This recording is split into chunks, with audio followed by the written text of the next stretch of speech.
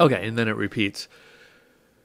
So, homophonic rhythm, the harmonic pace is about, usually I would call this 2 chords per bar.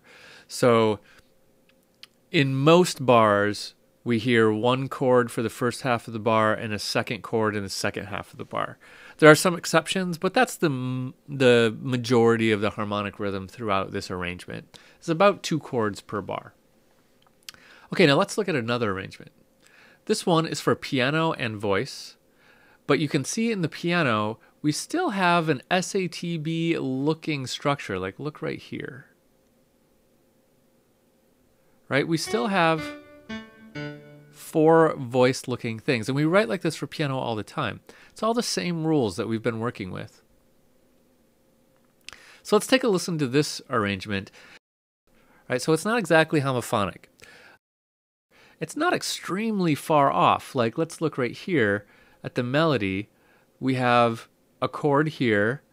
We have one in between note, and then here's another melody note, another chord, chord, chord, chord, chord. So it's close, but on some of these, we've got a lot more kind of filler notes, right? So it's not exactly homophonic. Now, when I say chord, chord, chord, chord, chord, that doesn't mean we've got a new chord. So that doesn't mean it changes the harmonic rhythm of the piece. The harmonic rhythm just means how often does the chord change, not how often do we use notes within the chords or even some non-chord tones. So it's a bit of a subjective term. But let's hear this one and see what we think.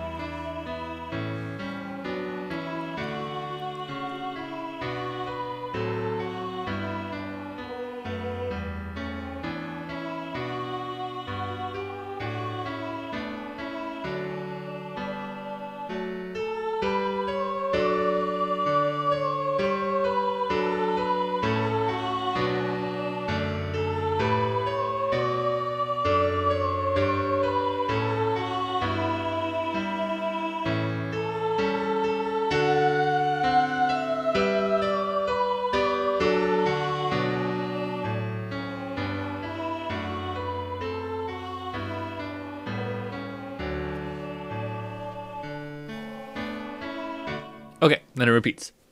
So here you can hear it's close to homophonic texture, but we've got all these extra filler notes in here. So I would actually probably call this polyphonic texture.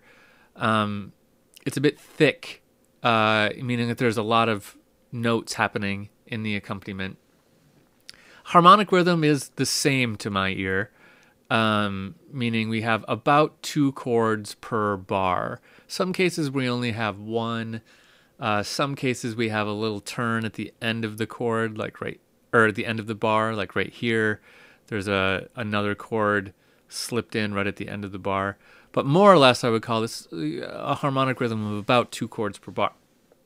And what I want you to get out of this is that what's interesting here is that the texture can totally change depending on your arrangement. You can arrange something in whatever texture you want. That is total creative freedom.